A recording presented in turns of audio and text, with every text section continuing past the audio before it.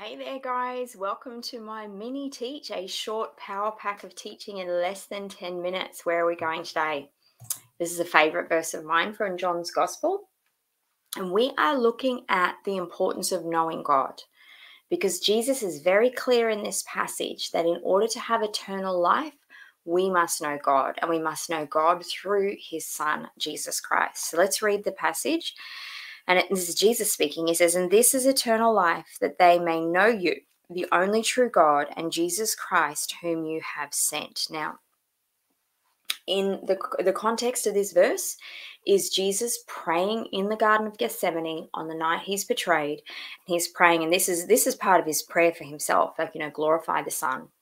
But he's actually praying for us as well, those who will follow in the apostolic tradition, those of us who will follow and become followers of Christ, that we will know him, and that by knowing him, knowing Jesus, we will know the Father, because Jesus is the image of the invisible God. When he was transfigured on the Mount of Transfiguration before Peter, James, and John, they were able to see, they caught a glimpse of Jesus in his glory, the actual tangible image of the invisible God they had served for millennia. They had served the invisible God, and they could see him, they could touch him, they, like, oh, wow, stop and think about that for a moment. That is amazing.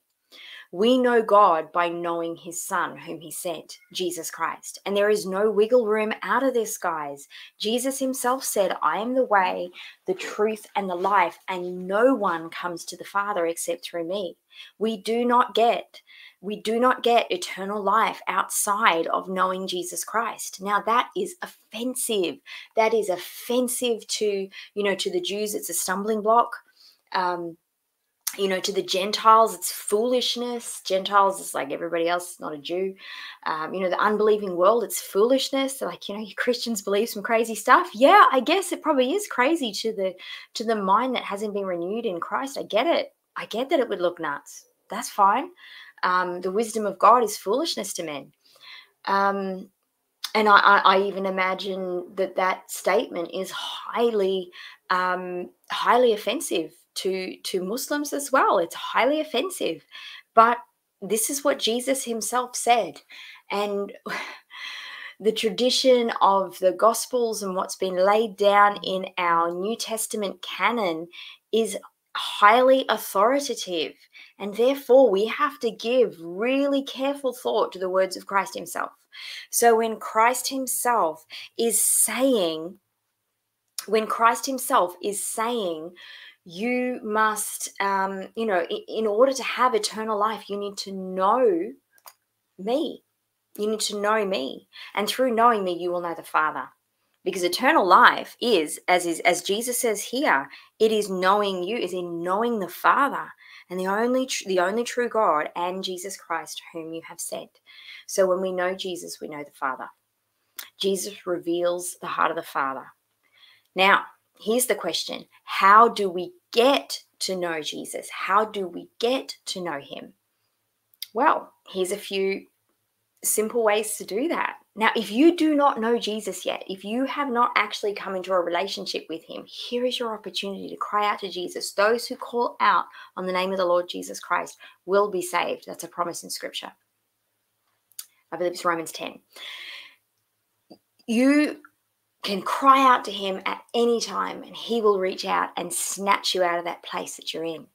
But if you want to know him more and more and more, you need to walk with him. And that means reading the Word of God. Reading the Word of God is Jesus in print. Every story whispers his name. From Genesis to Revelation, it is the revelation of Jesus Christ. All right? And the deeper you go into studying the Scripture, the more you will see Jesus in the Scripture from start to finish. So read the Word of God. Spend time in prayer, whatever that looks like. Now, that does not have to be like this religious observance of, you have to pray this way. You can if you want. If you pray the Lord's Prayer every day, great. If you have a specific list of prayers you pray, fantastic. My prayer life's a bit different to that. I'm a bit more of a life of prayer rather than prayer life kind of girl. I just keep a running conversation with God in my head and from my heart all day long. Even in my sleep, I'm talking to the Lord. And when he moves me and stirs me to pray about certain things, I pray about that because I'm a prophetic intercessor. So I'll pray the heart of God and the will of God into a circumstance. So talking to God, prayer is like talking with love. That's what it is. Talking with love, talking to the one who loves you more than anybody else in the whole wide world. Praise the Lord. Hey, God is so good to us. And spend time in his presence, worship him, praise him, exalt his name. That's how you come to know him. And the promise is, because Jesus himself said this, my sheep hear my voice. So you will actually hear his voice when you're pressing in to get to know him.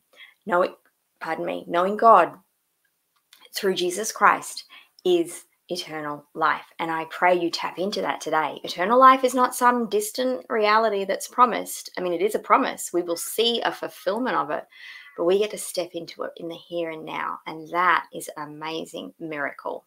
Praise God. Now, if you do not know Jesus Christ personally, please send me an email. I would like to be in touch with you. Let me find my email. I'm just going to put it up on screen. Inquiries@naomibyesministries.com. If you would like to get to know Jesus Christ, send me an email. I would love to pray with you or get members from my team to pray for you. All right. Bless you guys. I pray this week of mini teachers has really blessed you. If you haven't caught them all, go back and catch some of the earlier ones. Love you guys. I look forward to seeing you next week in my mini teachers. Have a great weekend.